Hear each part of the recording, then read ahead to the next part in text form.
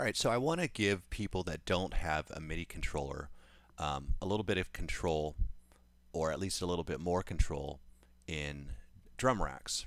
Some of you have these drum rack presets, but you can't necessarily play them live, or you can't play the samples that you want to play live, because when you hit those keys, either nothing plays or it's not the sound that you want to use. As opposed to Impulse, where everything's kind of laid out, yes, you've only got 8 keys to work with, but each of those are an important aspect of your drum kit. So if you want to use the samples from your drum racks, first off, know that you're going to be limited to the amount that you're going to be able to play live. But if you want to relocate where certain drums are, so that when you hit your keys, you're hitting a kick drum or a snare or a hi-hat or whatever, this is the simple way to approach it. So I've got this 808 preset here with a bunch of samples, and if I hit my A key,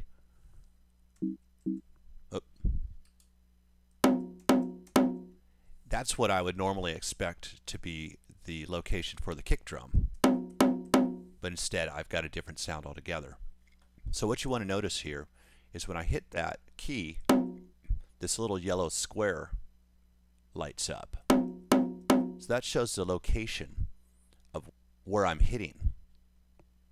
So then I just go through the sound that I actually would like to be there when I hit the A key. Like, it's probably this kick drum. Okay. Then what I'm going to simply do is click and drag this kick drum and then play the A key, so I see where I want to put it. I'm going to drag it over here. Now it switches. Now I'm going to play, and now up in the top right corner I see that that's where I want to put my kick drum. Drop it in there, and now perfect. So now I've got my kick drum on A. So now I'll go to the S key and drop a snare. And then I'll just drag this over. And that's where I want the snare to be, right here. And now I can play kick and snare real easily from my keyboard.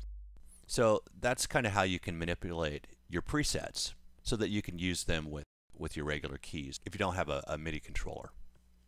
So I hope that little tip helps.